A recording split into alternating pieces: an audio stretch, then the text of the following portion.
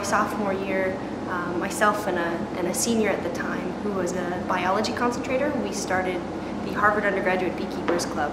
And since then we've grown. We now have 8 hives instead of 1. And this observation hive is probably the thing that I've been most excited about my whole undergraduate experience. There always seems to be an extreme adventure to be had when you're dealing with bees.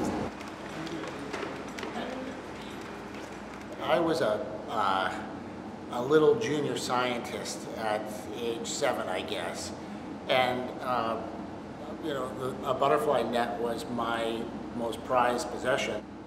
Ultimately, I came across the honeybee at maybe around age 12, and I have been studying honeybees, on my own my entire life.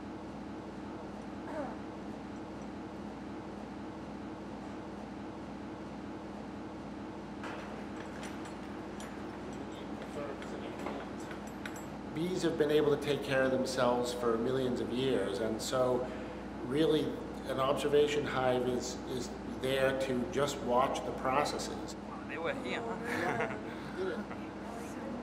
There's really very little that we need to do in terms of day-to-day care, or even month to month.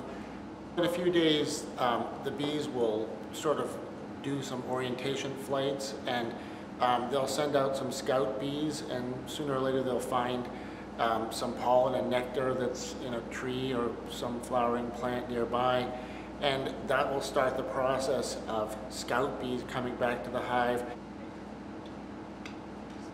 The most fascinating thing about bees is what they can accomplish given that they're really pretty simple insects. As a hive, the structures that they can build and the amount that they can produce is pretty incredible. The queen has a blue dot, and she's a little bit larger than all the rest of the other bees. She's responsible for pretty much everything in the hive, not only laying, but also producing pheromones that sort of direct all of the other worker bees. Then the brood is the sort of bumpy looking, capped over cells. It tends to be darker than the honey cells, and that's where all of those are the eggs and the larvae, and then the developing bees. The pollen and honey stores are, of course, all of their food.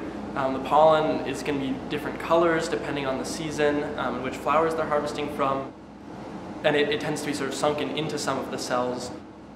Then the honey, sometimes if you look into cells you can see it looks watery. That's nectar that hasn't been turned into honey yet. And then the honey will be capped over with very light wax on the top, and that tends to be around the top of different frames. So that's crucial for them to making it through the winter, especially they need to store it, so then they have food when there are no flowers. Beekeeping has this common language, and it's an art form in and of itself, I think.